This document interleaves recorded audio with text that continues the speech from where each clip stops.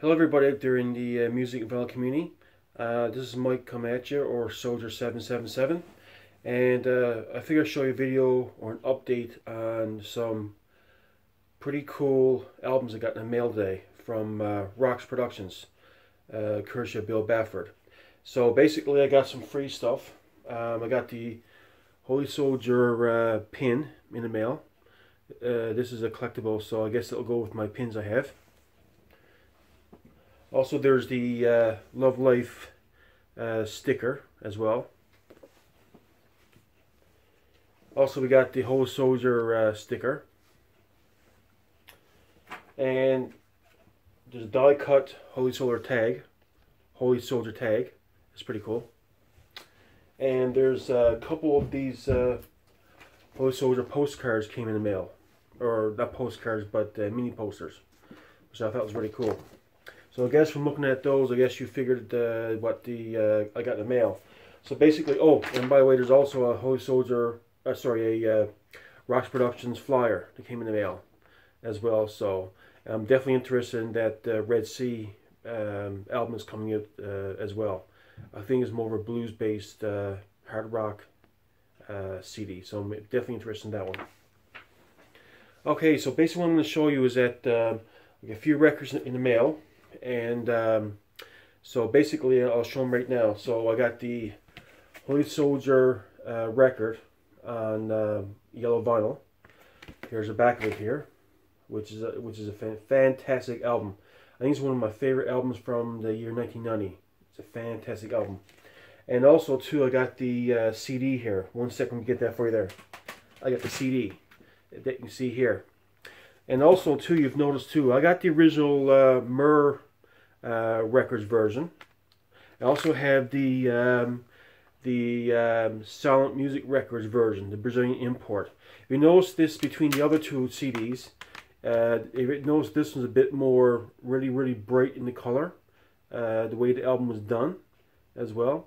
So basically I got three versions of this CD. The Myrrh Records, Silent Music Records, and the Roxx Productions CD here. So basically, I'm just going to show you the inlay for the Brazilian version.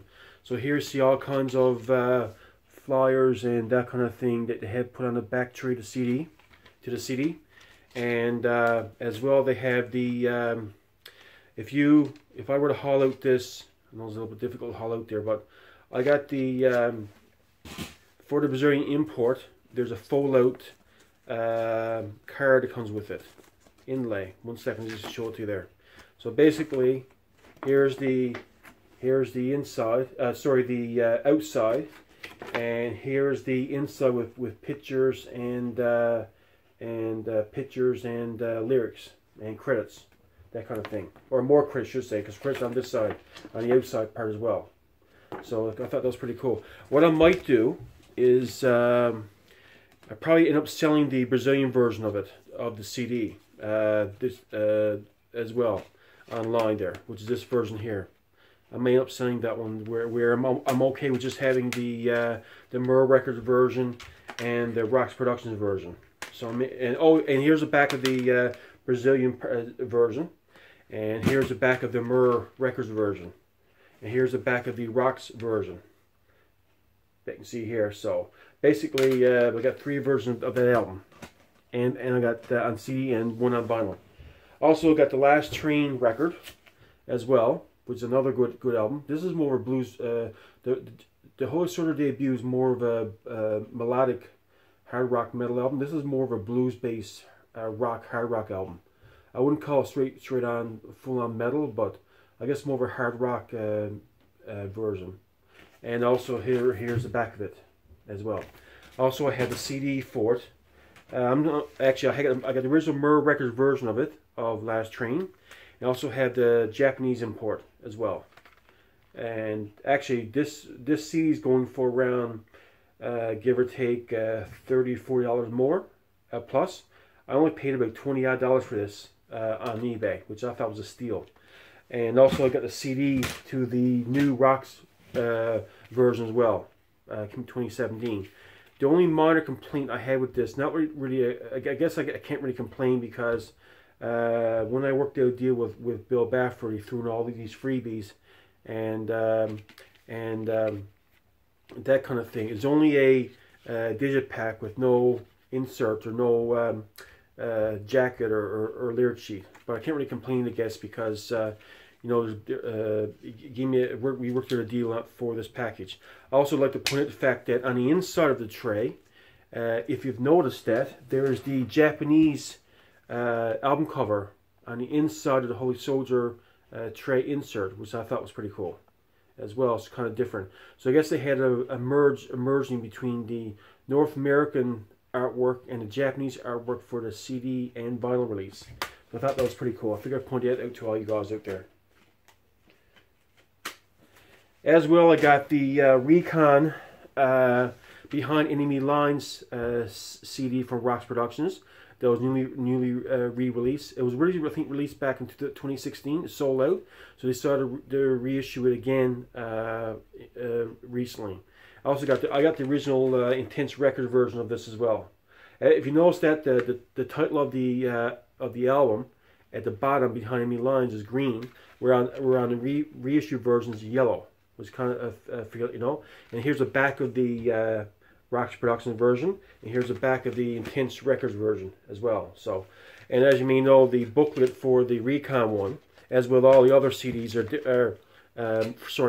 the Recon booklet of the Recon, it's all like a nice little, you know, different kinds of posters and pictures and lyrics and that kind of thing. I thought it was really cool.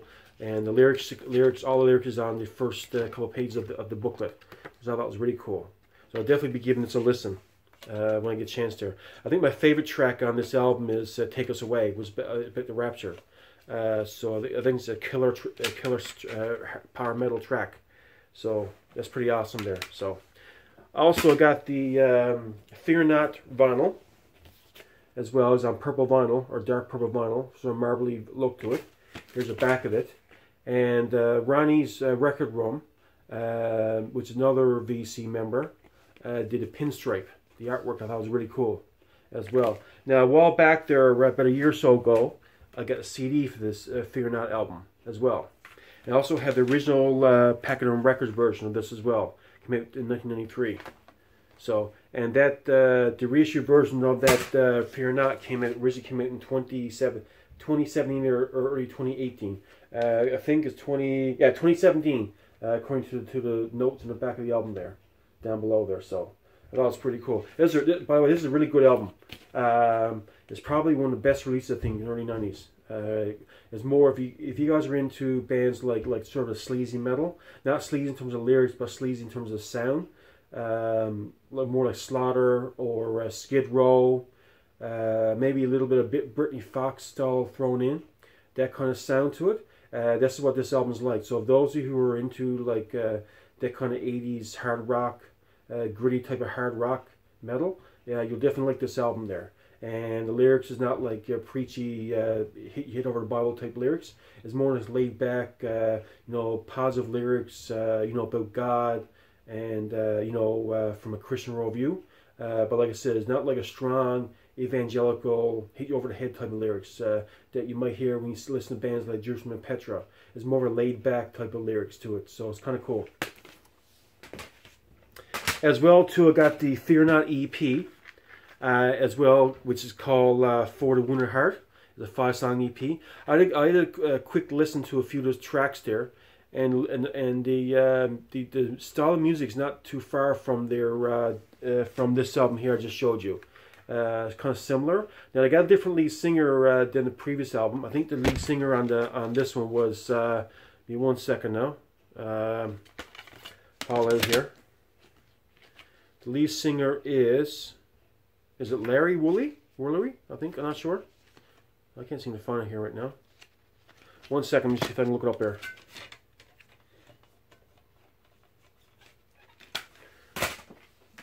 Doing a video, I can't remember all your notes there when you have ready for the video. 1 second.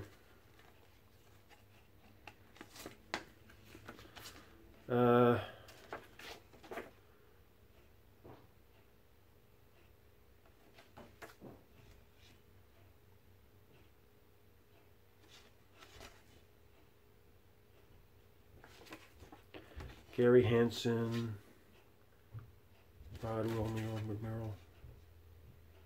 Yeah, Larry Woolery is the lead singer for this CD, for the Fear Not one. Now, the vocals this time on the EP. One second, let me get this put back in tray properly here. I'm the kind of person that when I do, when I have something out, I gotta put it back the way it is, and I'm particular like that. The lead singer on this one is Eddie Green on vocals. Larry Woolery is still involved in the album, but he does some guitar work. So different lead singer. Now that lead singer reminds me of somebody I heard before. I'm not sure one of more post 80s hard rock bands like Soundgarden, or it more reminds me of someone from one of the older 80s hard rock metal singer. I can't remember, but the lead singer reminds me of something. I guess it's a bit like not that whiny voice like Scott Stapp and Cree, but not like the straightforward 80s hard rock metal like the guys, like the vocalists on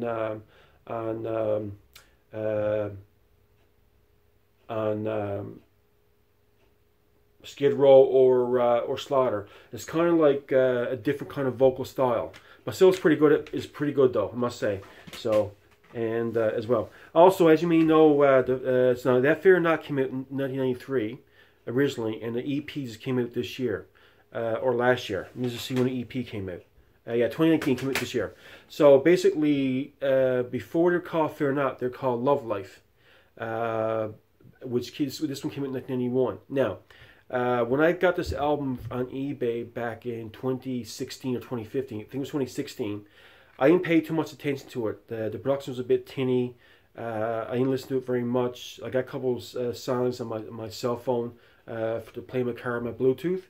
But also, too, as part of the package that I got was Love Life, the same album with enhanced artwork and with better production. Now, I played this on my computer speakers.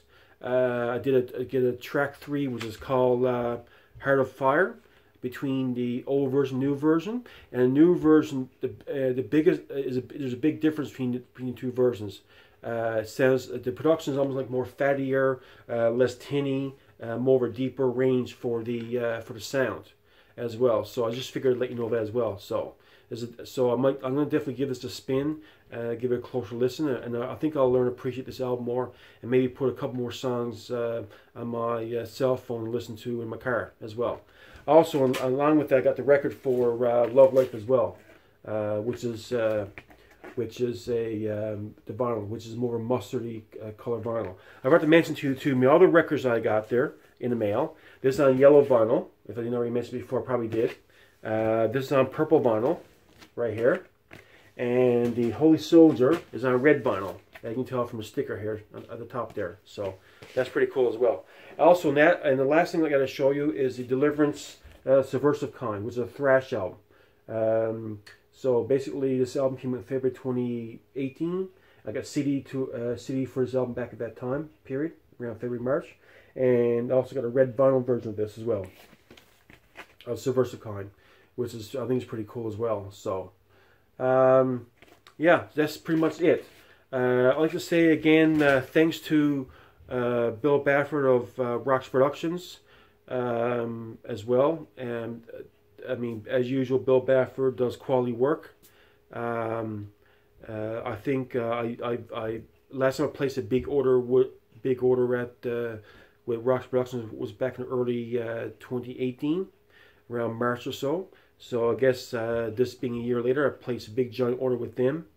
A big order with them, which is what I got in the mail, and which is quite good. In addition to that, anyway, that's all I got to say right now. I got another order coming from Girder Music, from Greg Hayes from North Carolina. That package on the way to me. I should have it in a few days. So when I get that package, I will definitely come on board and show you guys what I got in the mail in that package. I don't want to disclose what I have in the I'm getting in that package. It's sort of a grail. One of those I do have. I believe I'm getting 3 CDs and 1 vinyl. That one vinyl is a grail of mine. So I want to tell you what it is yet. It's a kind of a rare vinyl, a little bit rare, not like we call really rare, but you can get it around in different places. But the fact I'm getting is a sealed copy of an 80s record. That is rare. So not too often get the sealed version of an album back in the 80s. Not this kind of album anyway. So I will be showing that to you when I get that in the mail. So you guys all have a great day, and all the best. Bye now.